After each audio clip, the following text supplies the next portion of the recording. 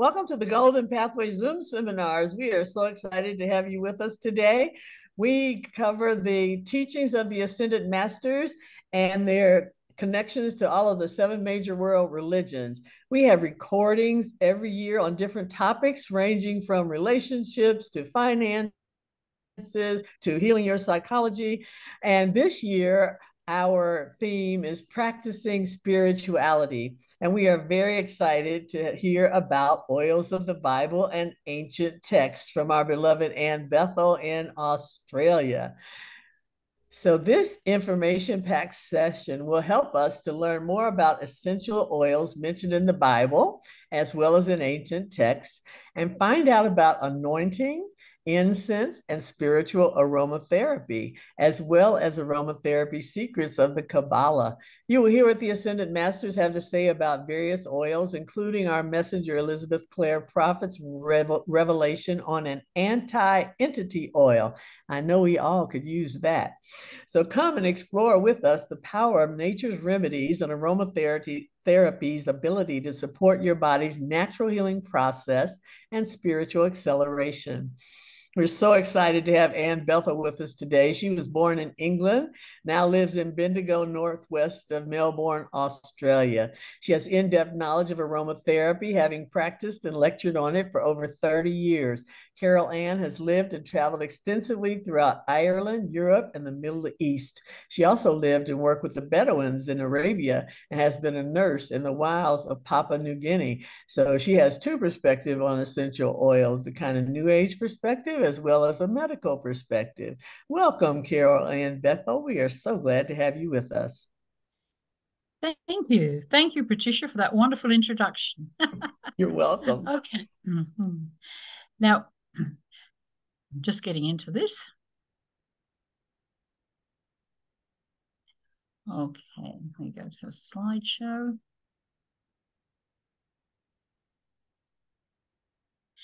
So, welcome today to our wonderful exploration, if you would like, of the aromatherapy as it's given in the Bible. And aromatherapy in the Bible doesn't only mean oils, it also means incense and other things too, as we'll discover as we go along. We'll be working today on the 6th ray of healing, which is the ministration and Jesus. And this is purple gold with a tiny fleck of ruby. Excuse me just a moment while I just get a pointer. There we go. A tiny fleck of ruby just there.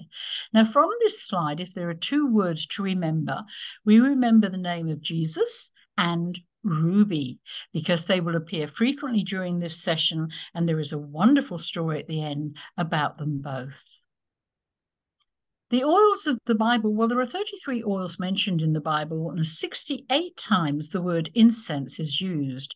All of these slides will be in your handouts, so I won't be reading out absolutely everything that is on the slide, because I know that you can go to the handout section and find the complete slideshow there.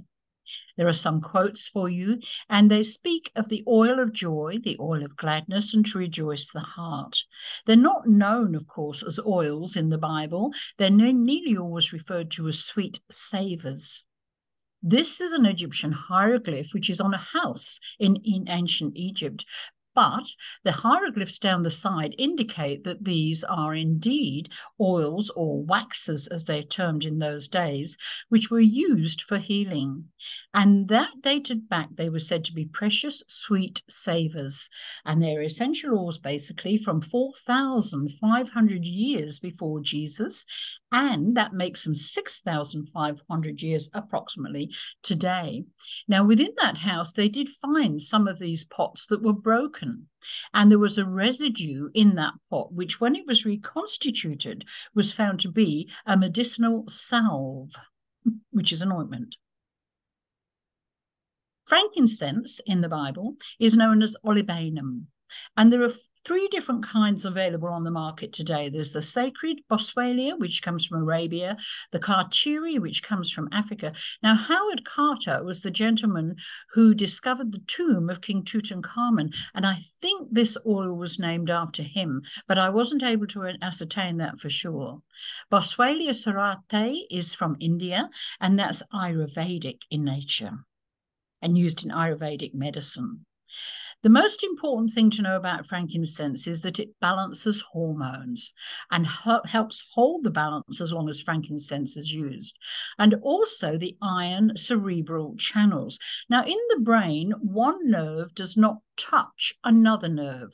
Where they meet, there is a space between the two, and that space is filled with neurotransmitters, and neurotransmitters are guided, made from, and part of the iron cerebral channel network. And frankincense was found to open these channels within the brain. In other words, it helps you understand and it helps your brain work better. It's a cleanser. It melts obstacles within your brain by the very nature of that oil of frankincense. And here we can see a modern day priest using the oil, or the frankincense, not the oil, but using frankincense in his censer in the church. It's a very gentle oil, and it comes, frankincense, the word, from two French words, franc encens, which means pure lightning, and it certainly is. This is a tree of the frankincense tree, and all those little white scars are marks where some gentleman with a knife has scarred the tree. And when he does that, there's a resin that oozes out, and that resin crystallizes into little nuggets or crystals of frankincense. And this is some of the little nuggets just there. Essential oil of frankincense is made by distilling these nuggets. Essential oil of frankincense also has its own mudra, which is very important in certain conditions, particularly grief and emotional trauma, such as post-traumatic stress disorder, and certainly ADHD. And if it's used regularly, it prevents the highs and the lows that are common to these particular conditions, whether you use it as an oil or whether you burn the actual crystals of frankincense. Frankincense is well known in Kabbalah. Frankincense is hod. Now, for those who are not familiar with it, Ein Sof is up the top, or God, and he emanated 10 facets of his personality, which have their own names and their own name of God, and they all have a different use. They are the tools that God used to contact us, and we are down here, right down below, much further down just there. But Gevurah, who is the center of judgment, is Isaac. Frankincense is hod, and Shekinah needs to get to both of them. Shekinah resides in Malchut, and when Ein Sof dictates a judgment is due, she travels up to Hod and to Gevurah to collect that judgment, and then she travels back again and then down to us, usually at night, to deliver both influence from God, but also those same judgments. We're going to talk about now the 4 holy anointing oils. They are used together, not individually, and when they are blended together, they produce a wonderful sweet aroma. Galbanum is ferula gummosa, and ferula means a schoolmaster's rod. This, as you can see, is a well-rounded oil with ingredients or chemical ingredients in various areas of the chart, and it's called Thai ginger because they do look alike, but they do not smell alike. Galbanum is the most foul of all oils I personally have ever smelled. It is used in the heart of the temple in Exodus, and that's what it looks like, the flower. It balances emotions and is very good. So combined with frankincense, which balances hormones, you've got quite a powerful unit there. It has the foulest odor, and it's said to be like really bad body odor, feet odor, or axilla odor. And it's due to some tiny, tiny ingredients that are cumin-like. They're not exactly cumin, they haven't been named, but they're in such infinitesimal qualities within that particular oil. But when they are mixed together with the 3 other oils, it is the sweetest of aromas. Essential oil of myrrh is comophorid myrrh, and is quoted 156 times in the Bible. The most important thing about that is that it's very good for ulcers, whether they are mouth ulcers, leg ulcers, stomach ulcers, duodenal ulcers. It has a healing property with ulcers, which is quite magnificent. It's also, like frankincense, hormone-like, and it is the oil or the crystals that are used in embalming. And if we look at this oil, it's totally hydrophilic. All the ingredients are in the top half of the chart. Queen Esther used it, and it is known as the perfume of the dead. Myrrh is also mentioned in Kabbalah. This is the actual flower of myrrh, and you'll see that the tree is very much like the frankincense tree, and they do exactly the same. They cut the tree, collect the resin, and these are some of the resins of myrrh in their hard form. They would distill these resins, and in the distillation, that's how they get the essential oil of myrrh. When we looked at frankincense, we were looking at the female side of this chart, but myrrh is on the male side. Myrrh is Hesed, and Hesed is Abraham. Hesed emanated this next one, which is called Netzach, and he is totally dependent on Hesed because he was emanated from there, but in the Kabbalah he is known as a bag of myrrh. When they work together, they unite Shekinah with Tiferet. Now, this is very important because Shekinah and Tiferet are said to be husband and wife. They were separated after the debacle in the Garden of Eden, and Jewish people around the world pray daily for the unification of Shekinah and Tiferet. When we do our decrees, as long as we are doing them according to God's holy will, we are also uniting Shekinah and Tiferet, and that is magical. And the reason it is so is because when Shekinah rises to Tiferet, Malkut follows her. Then Yesod follows them. Hod and Netzach jump on board, and then Tiferet starts to rise, and he keeps rising, collecting Sfiroth. Hesed and Gevurah join him. Binah and Hochman join him just before Tiferet gets to Keter. So now Tiferet and Keter, all the Sfiroth are now collected together in Keter. And then Keter rises back to Ein Sof, from whence he came. So this is a very important move, and it's called the unification of the Sfiroth. And it only occurs when we use essential oil of myrrh and the appropriate decrees and calls. And we will be talking about that unification a little bit more further on.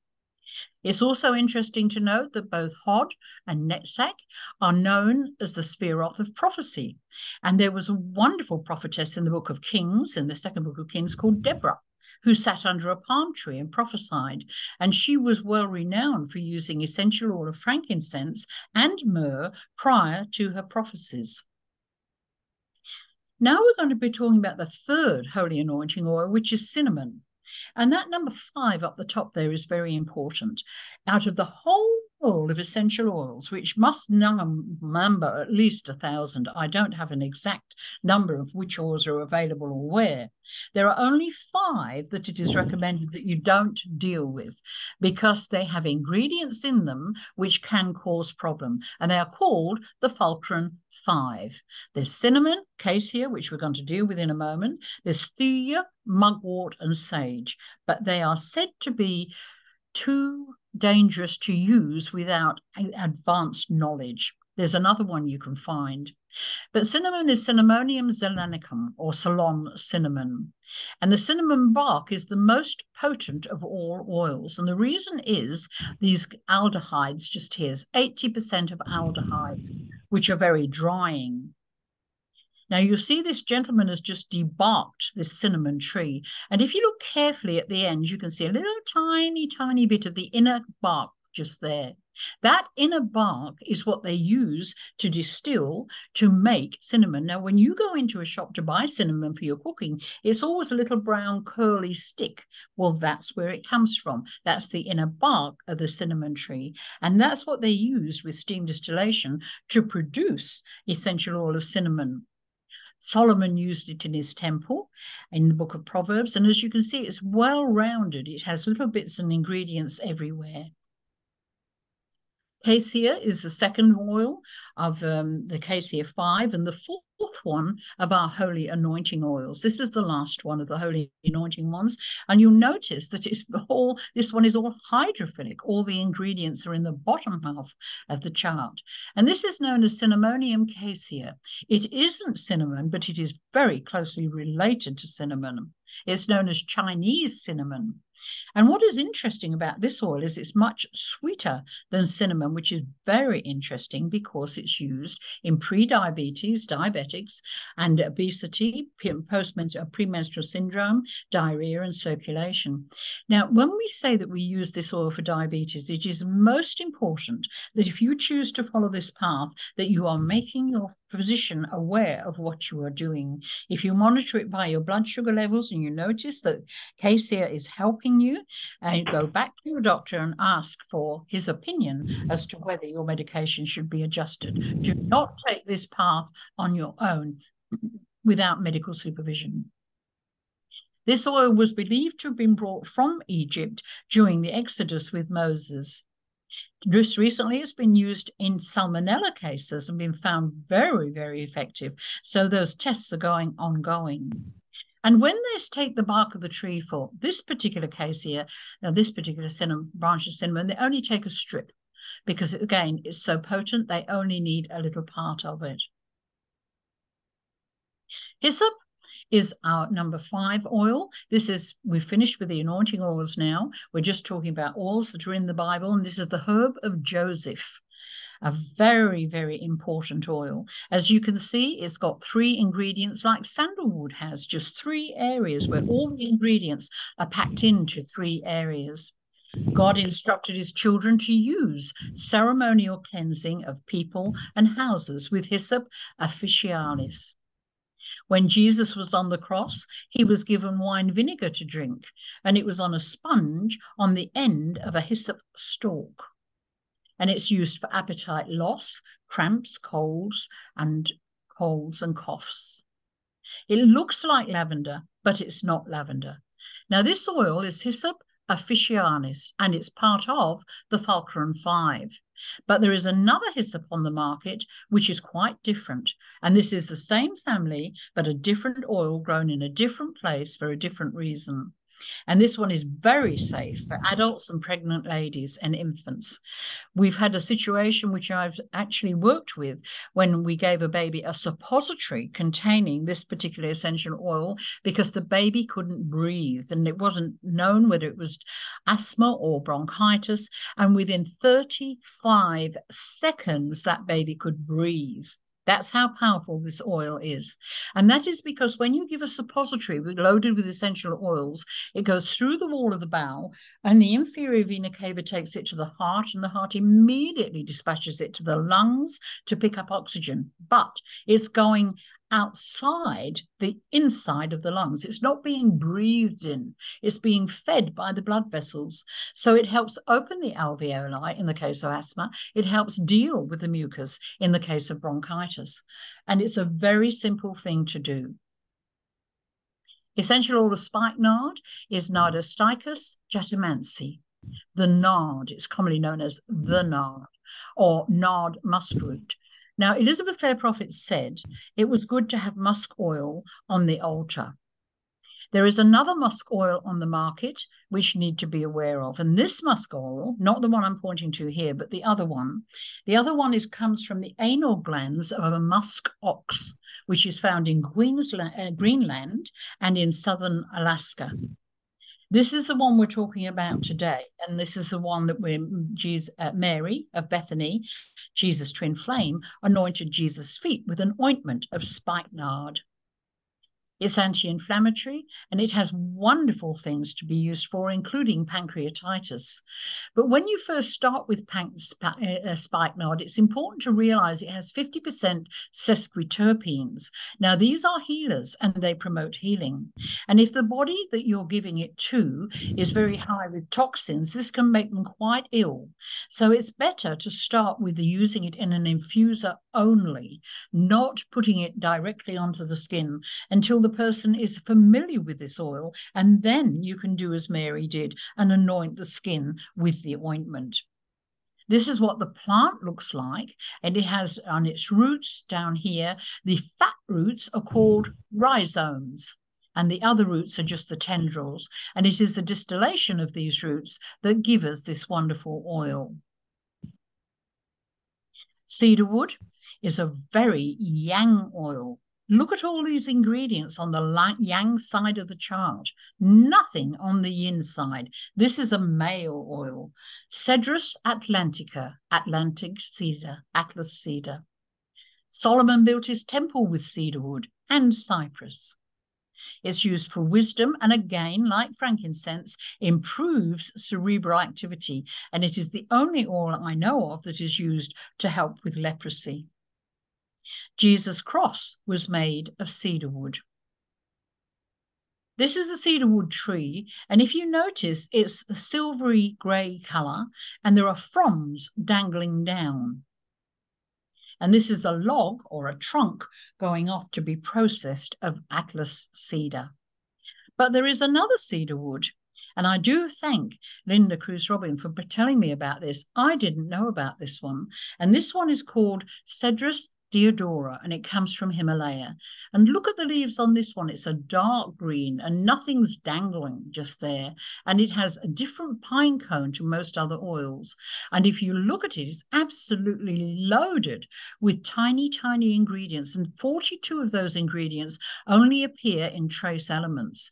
There is a pearl of wisdom associated with this, which I strongly suggest that you read because it gives you lots of tips in there. And in the footnotes, it tells us that Devadura is a Sanskrit word for wood of the gods. Guru Ma said Deodar is a very sacred oil of the pine family and is an entity repellent, the oil focus of the Holy Spirit. And in the book called The Path of Immortality by Elizabeth Clare Prophet, it says entity repellents include deodar, rose, pine, fresh mint, and frankincense. The forests of deodar were sacred places for religious practice.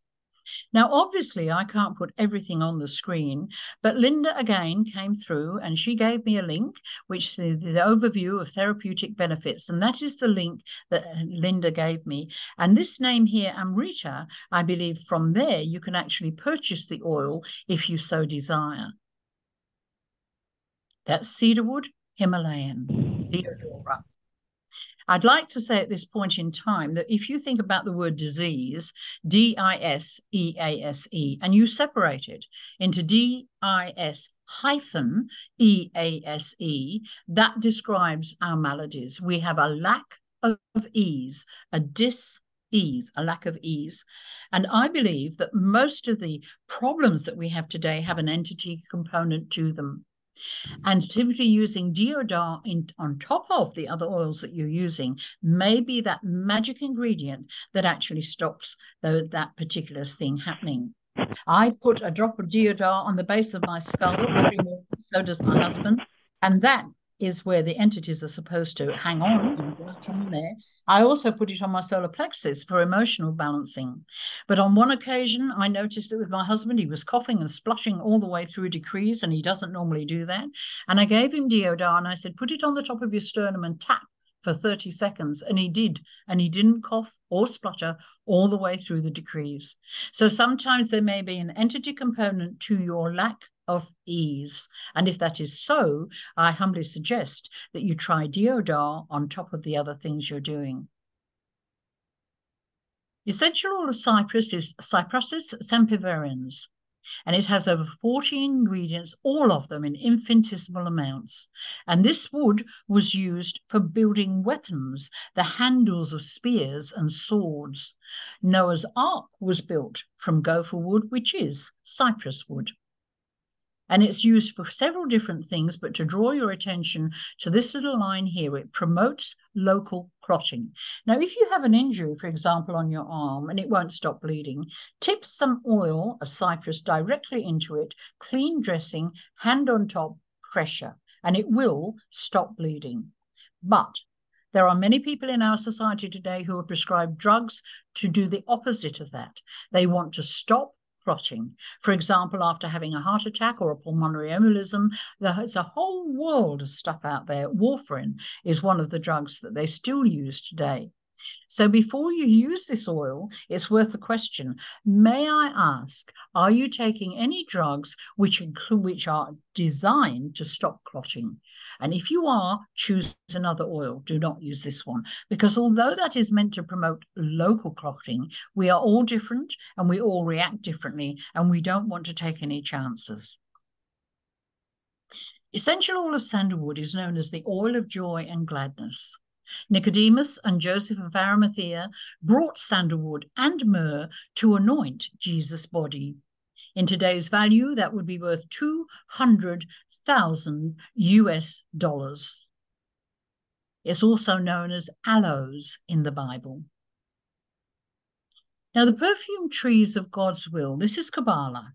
Kabbalah teaches us that the trees of life, that is the spherotic tree from Kabbalah and Mark's chart of your own divine self and your mighty I am presence, all of these emit spiritual perfume. And all the trees in the Garden of Eden all exude perfume. And I'd like to share with you the story of Rabbi Simeon ben Yochai, who made many notes about his ancient teachings. And from those notes, Moses de Leon wrote the Zohar, the book which is kind of like the Bible to the Kabbalists. So Rabbi Simeon ben Yochai took his ascension publicly. And when he did that, all the people came out of their houses because they smelt this wonderful perfume. And wondering what it was, they all came out and they saw Rabbi Simeon ben Yochai rising and rising into the sky, trailing clouds of perfume. And they said he was lit up like the sun as he rose higher and higher. As far as we know, that was the first public ascension that we know about from Kabbalah. Everything emits a perfume of some size, shape, or description if it is according to God's will. And it is Christmas. So we're just going to talk about gold, frankincense, and myrrh. Now, our beloved El Morya incarnated as Melchior, and he brought gold to the king. And this is gold just here. These little nuggets are 1 ounce of gold. And he brought gold to the king because gold is the highest metal, and it is known, gold is known as the metal that is fit for a king. The second person was our beloved Kuthumi, who incarnated as Balthazar. And he was a young man. He was not an old man. And he brought frankincense from Arabia to worship the high priest in acknowledgement that Jesus already was aware of his mighty I am presence and his Holy Christ self, even as a baby. And that's the frankincense that we saw before. And the third one, of course, was our beloved Caspar. And Caspar brought, got a bit too happy there with my fingers. Sorry about that. He brought myrrh from Sabah in Yemen, and that is known as perfume for the dead. And he brought that in acknowledgement that in this incarnation, Jesus would need the perfume of the dead. That's the story of our 3 wise men. Frankincense and myrrh was burned in the temple in Leviticus chapter 2, verse 2. And in today's values, the essential oil of myrrh and frankincense will be worth more than the first gift of gold. Now we're going to look at spiritual aromatherapy of incense and roses. This word incense is very important because it gives us the word scent, S-C-E-N-T. And these quotes are from Kabbalah, they're from Tishbe, and at the end of the presentation today, I'll point out on the bibliography where you can find those details. Kabbalah says it is scent alone that sustains the world. The soul only survives by scent. We smell myrtle as the Sabbath departs. The world could not survive human sin if this was not so. Now, those are profound statements, and we need to understand why Kabbalah says that and what it means. So we need to go back, first of all, with a little bit of history. When Moses brought the children of Israel out of Egypt, God ordered Moses to build a tabernacle complex of these dimensions here. And all the 12 tribes of Israel parked or camped on each side of this complex. Inside that complex would be the place called the Holy Place. And the Holy of Holies was the segment of that building which had to be in the west. And it contained the Ark of the Covenant, which contained the 10 Commandments, and it was known as the Holy of Holies. And there was a curtain separating it, and only the highest priest was allowed into the Holy of Holies. The mere mortals would enter through the east gate just here, and the first place they would come across is the bronze altar. Now, this is very important, and it doesn't happen today. And what we're going to tell you now is something directly from Kabbalah. Elizabeth Clare Prophet said that there are some things in the Bible that don't make sense, and Kabbalah holds the keys to those, and this is one of those keys. The bronze altar was for the sacrifice of the lamb. It doesn't happen today. But God did not require necessarily the death of a lamb. What he required was the white smoke that goes up, which was a sign of Israel's obedience to him and their willingness to sacrifice to him. The carcass that was left was for something else, and it was very important. In Isaiah chapter 45, verse 7, it said, I form the light and I create evil. When God said he formed something, it means he made something out of something that was already in existence, and he formed light from his own essence, but he created evil from nothing, the same as he created us. And the evil inclination, or the other side, as described by Kabbalah, are children of God, the same as we are. And he had put them on this earth for one specific reason. Well, actually two. The first one was to give us a choice. Otherwise, we have free will. Otherwise, we'd only have to choose between good and good. We wouldn't have a choice. But the second reason, and probably the most important reason, as Kabbalah says it, was because somebody, somewhere, at some time had to take care of the carcasses, whether it's ours or whether it was the lamb.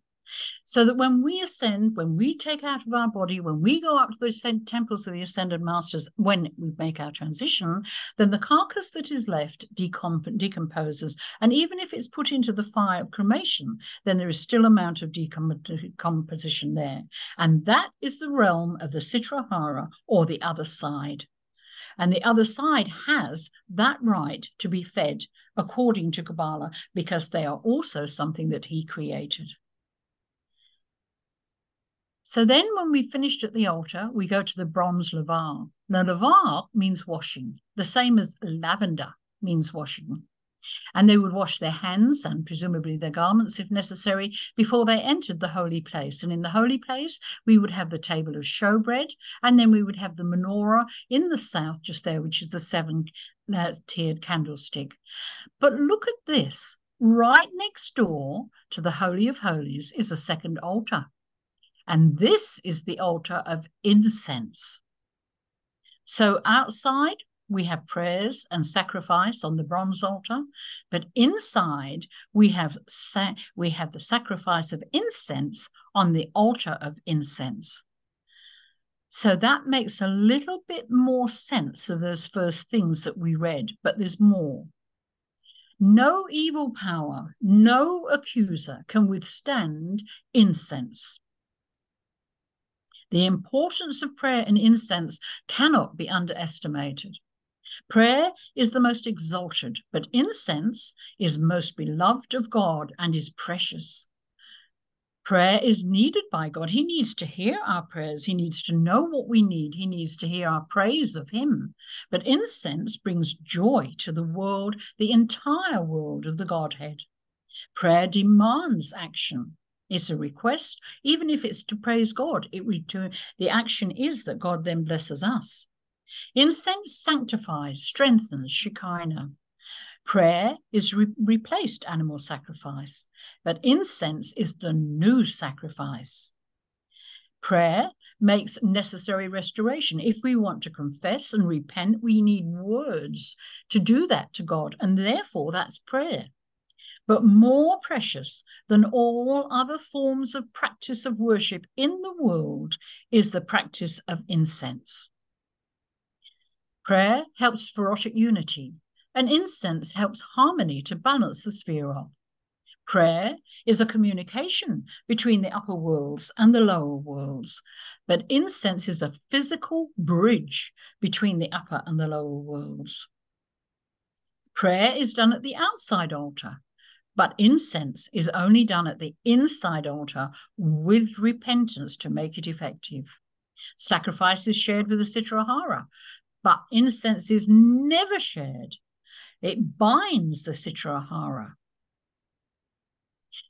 The priest Aaron invented a service called the Mikatah Kataret service, which means perpetual incense unto the Lord. It removes impurities and cleanses the sanctuary. But what we really need is a balance between the two. We need both. One is not more important than the other, but they need to be used in balance. Both are needed. Incense makes light. Now, how can that be? Well, again, this is one of those mysteries that only Kabbalah can explain. We just learned from Isaiah 45, verse 7, that God said, I form light. So how can incense do that? Well, Moses was ordered to take for yourself sweet savors for your benefit.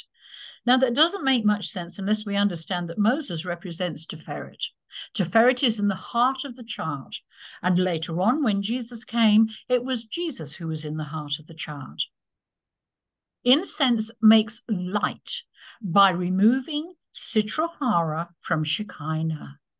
Now, Sitrahara is the other side. Shekinah is the female potential of God. So why would Shekinah have Sitrahara that needed to be removed? Well, again, Kabbalah. Every night, as we said before, particularly under the influence of frankincense, Shekinah delivers judgments to the earth down below, and then she returns. And to do so, she's got to go through the kingdom of the husks. According to Kabbalah, we would know it as the astral plane. And in the astral plane are all the negative things, the results of the shells that broke, the sphere that broke, and they cling to Shekinah because they were also made by God. And they see Shekinah, they see the light, and they can't wait to get back to God. So they make a beeline for Shekinah and they grab onto her. And as you can see from those little claws there, it's not easy to get rid of them. And so it's very difficult because then she becomes very heavy and she has to rise, if you would like, all the way back up here with all that weight on her. But it is incense that removes the Sitrahara from Shekinah and sends them back to the astral plane so that Shekinah can rise. It enables her to rise to Tiferet and receive sanctuary and light from above. And as we said before, then the entire tree goes up there, and the tree then, when it's all one bond, when it's united, returns to Ein Sof. These little husks that I found here are called devil's claw sea pods, and that's precisely what they do to Shekinah. So cleaning Shekinah is the first step. The second step is atonement for sins by sacrifice. It's an exalted incense offering. The restoration of unification is through song and prayer, and I would add decrees to that. Restoration of Shekinah is by concentration on the tetragrammaton. What the goal is for the Spheroth to unite, to form a bond, to rise as one, to be subsumed back into Ein Sof from whence they came. And they take us with them because we lit the incense, we said the prayers, we helped with the cleansing of Shekinah, and that whole mechanism was facilitated by action on this earth here below. And it can only happen here. We are the only ones that can do it. Elizabeth Clare Prophet said, Ein Sof allowed us the privilege of cleaning up the husks and returning the light to Ein Sof. And that's what we're doing. On Friday night from St. Mark's in Livingston, there was an ascension service where they talked about the freedom of the elementals. And at the end of that service, Elizabeth Clare Prophet did some decrees and what have you. And she said, tell the elementals they're coming home. It's very important that they know that we are coming home. So here, O universe, I am coming home with all the elementals I can carry. Now we're going to talk about the Rose of Sharon. Now, Rose of Sharon in Kabbalah is Chavatsalet Hasharon, but unfortunately there are 4 flowers by that name. One is a cactus, one is a hibiscus, and one is another rose. But the Jewish people today use Rosa landiferis in their temples. So that's the one we're dealing with. And that's the one that has an essential oil. That is the Rose of Sharon, the pink version. There is a white version. The oils are exactly the same. But essential oil of Sharon we need to know some things about that because it is an ememagogue. And a memagogue is something which promotes menstrual flow. In other words, it brings on a period. So we definitely don't want to do that if we're pregnant or give it to somebody who is pregnant. This is a big no-no because we really don't know what will happen there. It is also a vulnerary. Now, a vulnerary means it's a skin healer. In the desert where these flowers grow, the sheep, the goats go into the bushes to get these flowers. They taste apparently very sweet. And so consequently, they get scratched and torn by the thorns in these bushes. So the shepherds will pull all the thorns out of their fleece and they will find, inevitably, a head of a flower of Rose of Sharon, and they will rub it into the wounds, and the wounds never fester because it's antioxidant, antimicrobial, antibacterial. It actually elevates the moods. Apparently, the animals just stand there and love having this treatment. This is the name of a research article that I found from Great Britain, which I thought was very interesting on the Rose of Sharon, Rosa landiferis, if you so care to check that up. And this is the white one. The oil is exactly the same, but it has a deep, diffusive, musky sweet smell with balsamic undertones. Now, this is essential oil of Rosa landiferis, or oil of Sharon. And as you can see here, I'll take the top off the bottle and you can see that the bottle is full. I'm holding this over my keyboard, but I'm not at all frightened to turn it upside down because it's a solid oil. It's a waxed oil, and it's the waxes that make it solid. You can either stand it in a cup of hot water, or you can pop it in your pocket for a while, or the other choice is to take a stick, an orange stick, and you can just pop it in there, and the oil is red. And then the best thing to do with it is to put it somewhere to warm it. I'm putting it on the back of my hand here, because if you rub it together like that, the heat then releases the aroma.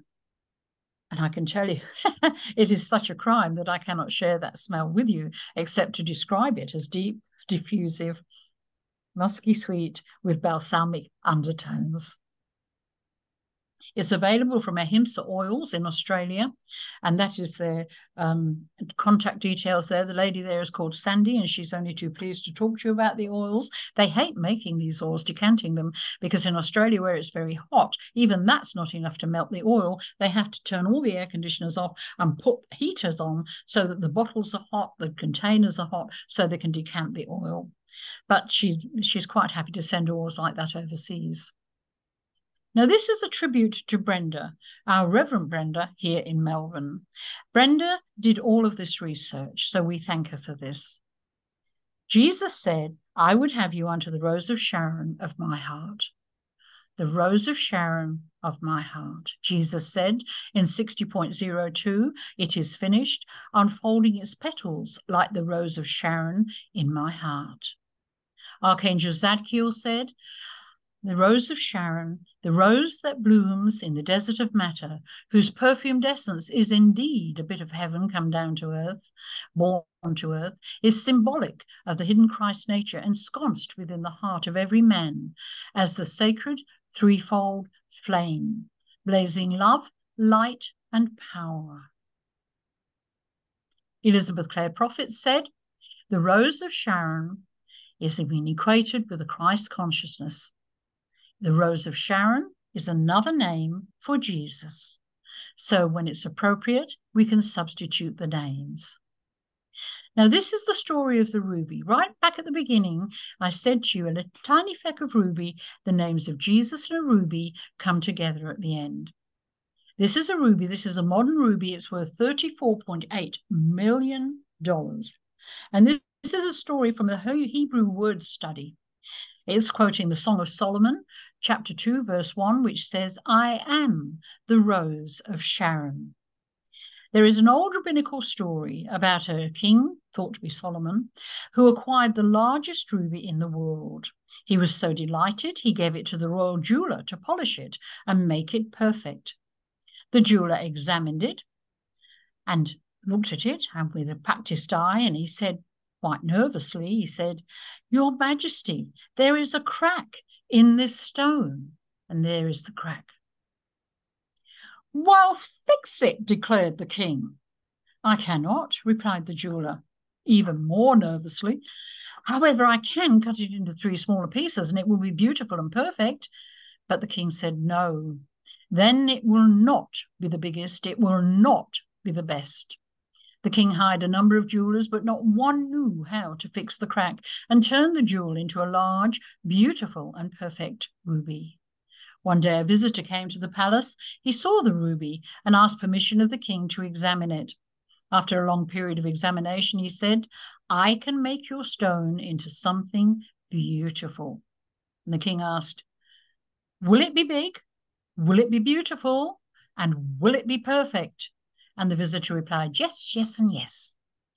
Everywhere in the palace, you could hear the grinding and polishing. It took 3 days, and finally, the jeweler approached the king with the jewel covered in a black cloth.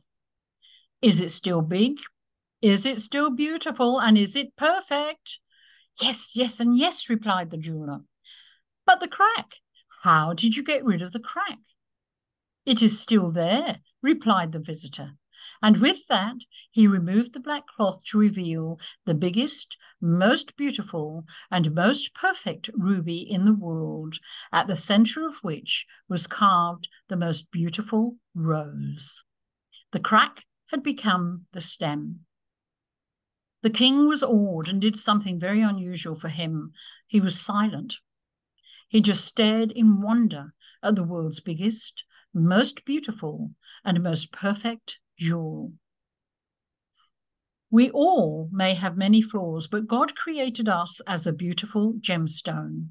We only need the Rose of Sharon, Jesus, to take out our flaws and make something beautiful out of it, out of that gemstone. It is the Rose of Sharon, Jesus, who gives us beauty for our ashes. Ascended Lady Master Nada said, let then the altars of this retreat and the altars of the keepers of the flame in the earth experience once a day a little of the flame of fragrance, a little fragrance of frankincense burning, that you might also know that Moira himself steps through the veil of frankincense. Thank you, beloved El Moria. Thank you. This is a bibliography of the aromatherapy we use today. My details are on the top should you need them. And this is a bibliography of Kabbalah. And this is principally the one that we used by Tishbe today. The information in this service is intended for your educational use only and is not a substitute for professional medical advice, diagnosis, or treatment. Always seek the advice of your physician or other qualified health provider with any questions you may have regarding a medical condition and before undertaking dietary modifications. There are some resources for oils there and resources for ongoing education. I would like to thank you all personally for attending today and for sharing these wonders with us. I'd like to thank Patricia and Linda Cruz Robin and, of course, Rosalinda and our Reverend Brenda in Melbourne. But thank you most of all to you. Merry Christmas and thank you. Thank you, Anne. That was wonderful. I used to have a Rose of Sharon in my backyard. I never knew for 22 years the significance of it. I wish I had heard this before. Any questions or comments for Ann? I have a question. I'm a singer and we don't use scents because people are allergic to them. Is there any essential oil that would not trigger an allergy in somebody? Well, without knowing who the somebody is, I couldn't really answer that. But my understanding is that with oils like Rose of Sharon, because they are wax based, they don't give off their perfume willingly. You have to heat it to get the perfume as such. So I should imagine the chances of allergy would be very minimal, but I couldn't say that it wouldn't be. I haven't come across it yet, Patricia, no. Okay, well, thank you. You're welcome. If people have a sensitivity to certain oils, my question to them is, well, maybe they need a detoxification, because the teaching with essential oils is that they don't incite an allergy as such, because there's nothing in them to irritate that. But there is always an exemption to the rule. There is always somebody who is different. And in every case, when people have gone through a detoxification, they're no longer sensitive to it. Oh, that's nice to know. And Anne, I have a question about, let's say you were going to go to a concert or you wanted to put on an oil. Is there a certain amount of time that it would last so that you could put it on early, and then maybe when you went to the public, it wouldn't be noticeable?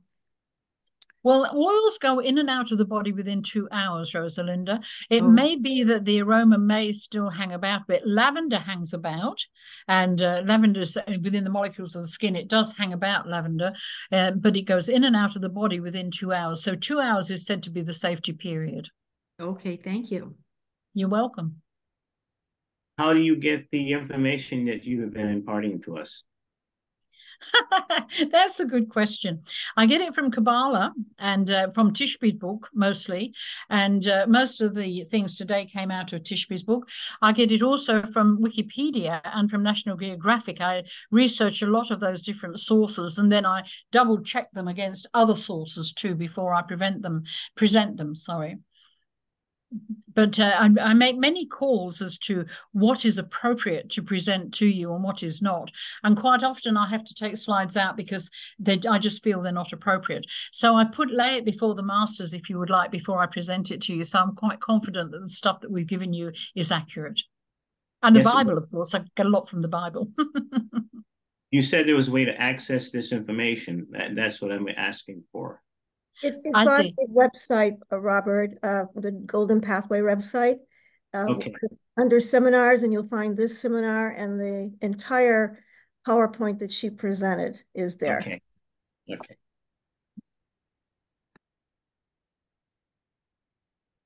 Other questions or comments for Ann? I just want to mention, I know it probably came up in your other workshop, that these oils, based on where you get them and their strength, could be different. So you're dealing with like the top quality oils here in this presentation? Absolutely. Thank you for that reminder, Rosalinda. And it's always best when you're ordering oils, if you want to blend oil, do it yourself. The best thing to do is to buy the pure oils yourselves, unadulterated, nothing added, nothing taken away, just 100% pure oils. And if you want to blend them, that's fine, but blend them yourself. Don't buy them as blends, because you never know what's been put in there. They don't always have to declare. They can say natural substances, which they are, but it might be natural horseradish. It doesn't actually have to say that, and so consequently you need to get the pure oils yourselves and then blend them. But thank you for that, Rosalinda. Yeah.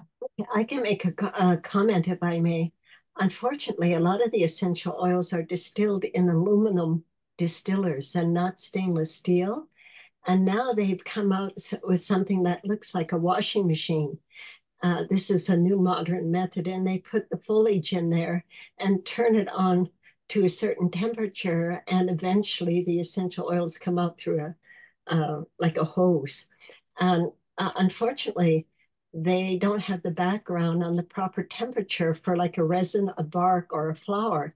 So you don't get the full components of the medicinal ingredients of the plant.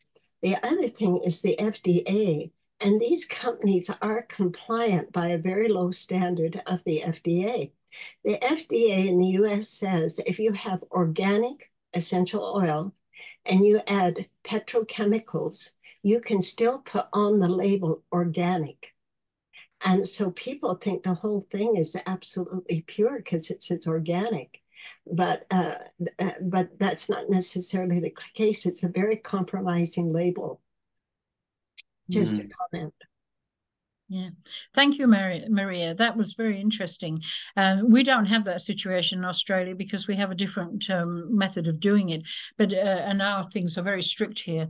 They have to reach certain standards, and even the producers of the oils are investigated and they are inspected regularly to make sure that what they're doing is right. And I think that's very unfortunate, and it leads people astray, and it puts people off aromatherapy, and it can be positively dangerous. I don't think it's a good idea at all, and certainly not using aluminum as such. But I don't know what you do about it. But thank you for bringing that to people's attention, Maria. That's very important to know that. But they're a blessing in our life, and every household should have essential oils. Yeah. Oh, absolutely. And Absolutely. maybe the bard as well. Yeah.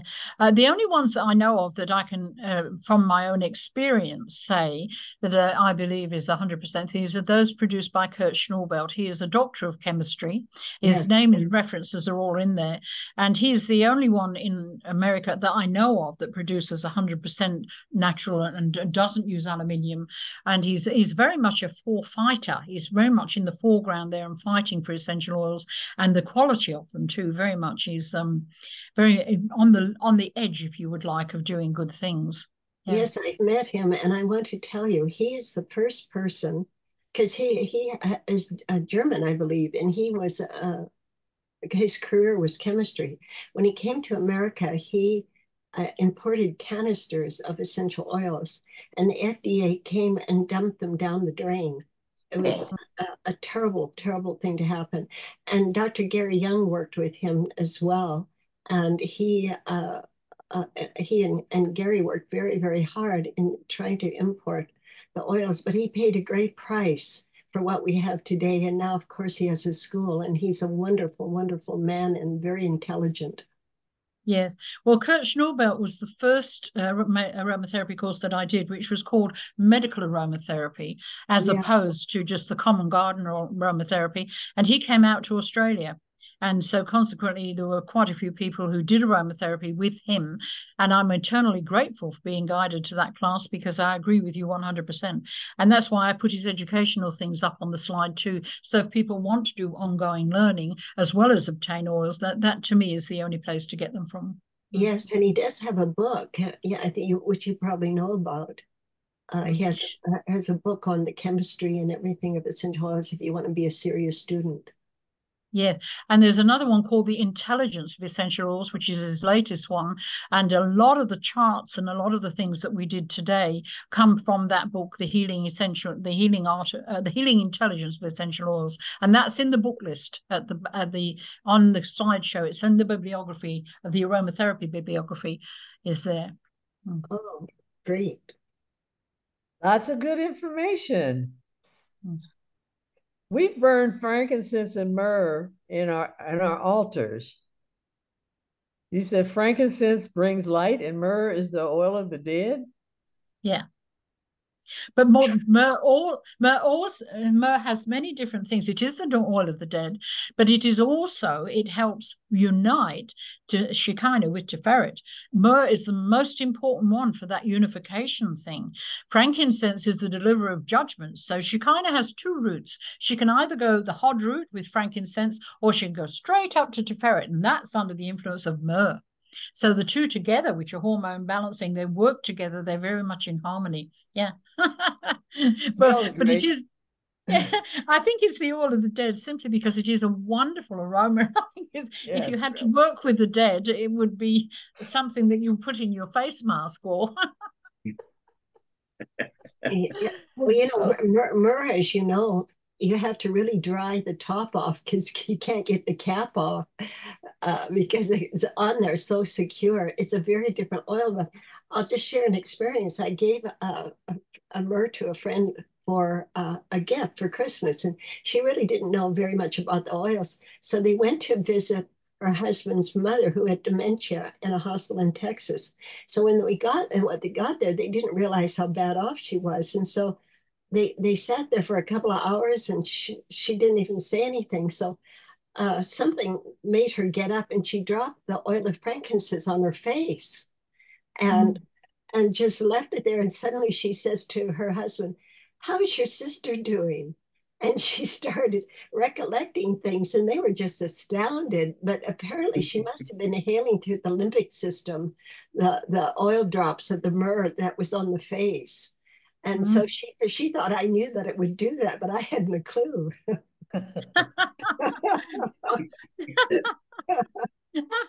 Oh, thank you, Maria.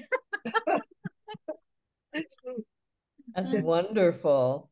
Well, thank you, Anne, and everyone for being here, and wishing you a very, very, very Merry Christmas and a Happy New Year. And we're going to kick off January with Christine Barrere and get an astrological update on the 21st of January. So we'll look forward to seeing you back here then. Thanks so much for coming. God bless and God victory. Thank you, Patricia. Thank you. Thank you. CarolAnn, and thank you everyone Thank you. for hosting it. Thank you.